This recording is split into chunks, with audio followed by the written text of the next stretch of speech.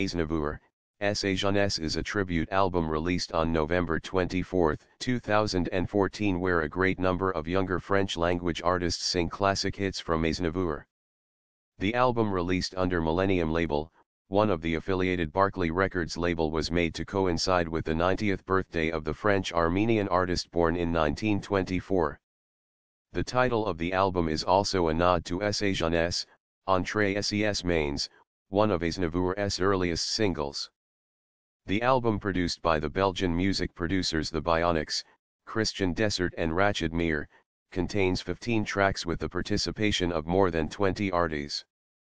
13 tracks are personal interpretations of various artists to some chosen Aznavour classic hits. The album also contains a collective rendition Sa jeunesse with 7 acts of the collective joining Charles Aznavour himself. The album also one original song with lyrics written by Aznavour personally and music by Indila titled Monde Fol Amour.